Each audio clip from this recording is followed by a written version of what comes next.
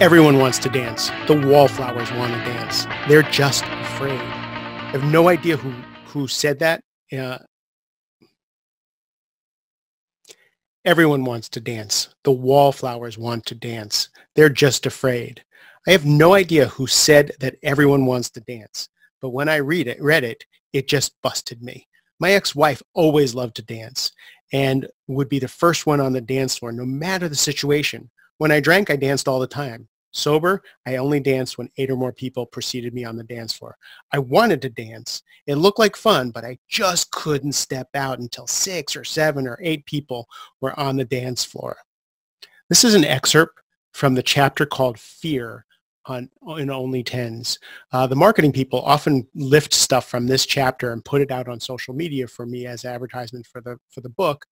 And I'm always impressed with what came through me and what I wrote on the page, that it actually helps me when I read this. So if you'll indulge me, I want to read a little bit of this chapter because I think as an episode, this is so useful.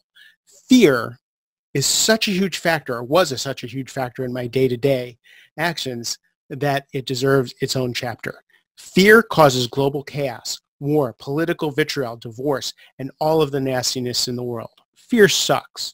So if you're reading the news now, if you're on Twitter, if you're watching what's happening on the world stage, Brexit, bans on people coming into the country, it's all about fear. So this is a perfect time to be talking about such a thing. So, I want to dance. I want to sing. I want to draw. I want to play softball. I want to stand on a stage. I want to write blogs, all this stuff that I'm doing now. I wrote this back 4 years ago. But to say that I don't want to do these things is really bullshit. It's hiding behind the fear. A lot of times, I don't want to dance. I don't want to do this. I don't want to do that. It's hiding behind the fear. Admitting that I want to do so many things is the first step. Dealing with the fear and getting past that fear is the last step, which means stepping out. I love Mel Robbins, 5, 4, 3, 2, 1. 5, 4, 3, just do it. Just do something. People always ask me how I created wealth. People actually asked me to speak when I was a sales guy and I was making lots of money. How did I create that wealth? Mark, would you share how you made so much money? How could we be like you is what they asked. And I said, that's easy. I was terrified every day. I have no self-esteem. I'm not cool. One day I realized I'm never, ever not going to be terrified. I'll probably never have self-esteem. And no matter how hard I try, I'll never be cool. So I get up every day and I show up and I do it anyway. That's it. When I got my first sales job as a high-tech sales guy, I woke up terrified every day. I would steel myself for the day of being so far out of my comfort zone that I couldn't see dry land. In hindsight, my 10 was an opportunity to provide for my family. The fear was a 9.9. I realized that reframing my fear and changing my beliefs about it was a way through being fearful. I remembered being a waiter at the Four Seasons. I remembered how I felt at the beginning of every shift as the rich and famous, the world leaders, and the self-important would be sitting in my section. I was terrified every day. I would literally sweat while I was polishing my silverware. I realized that I was always terrified as a waiter, as a student, on a date. It didn't matter the scope of the engagement. Fear was always with me. This high-end, intimidating job was no different. If I was terrified as a waiter, I might as well be terrified and make a ton of money. When something is a 10, fear is not an issue. A 9.9, if it's a 9.9, fear wins. Fear loves to play like it's the 10. True 10s bump fear out of top billing. Fear will look like confusion. It'll look like resistance. For me, it was the root of all indecision, overanalyzing, and behind all the choice and the rolling the boulder up the hill was fear. It will get me to say and believe things that are not even true to avoid what I really want to do. When fear is a 10, my want is a 9.9 and fear will win. Conversely, when I want to do something so badly that I blow past the fear, I know it's a 10. I would fight a bear to protect my kids. There's a clue there.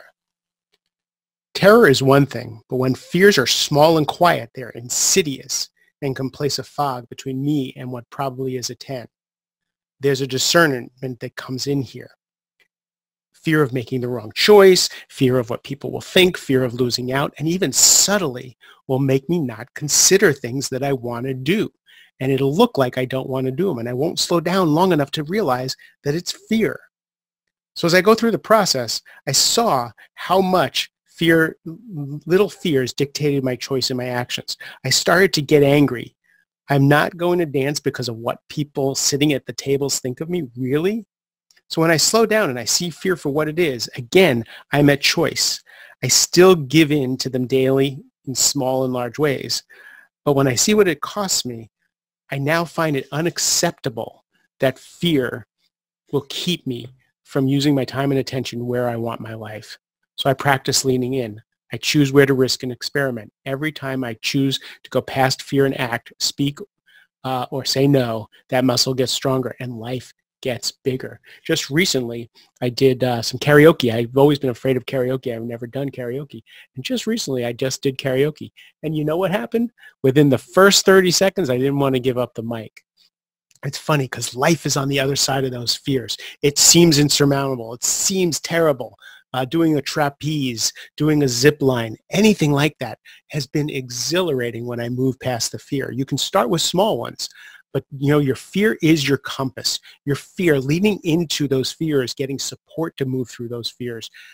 Even just saying that you're fearful, but you want something anyway, because often we won't even say what we want because we're so fearful of it.